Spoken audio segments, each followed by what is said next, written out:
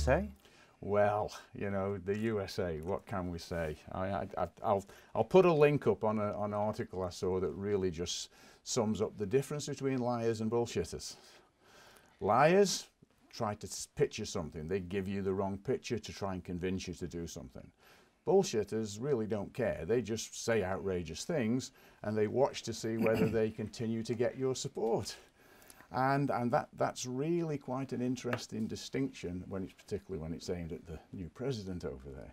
So if anybody's really interested, follow the link and have a look at that. But I just thought it was an interesting read.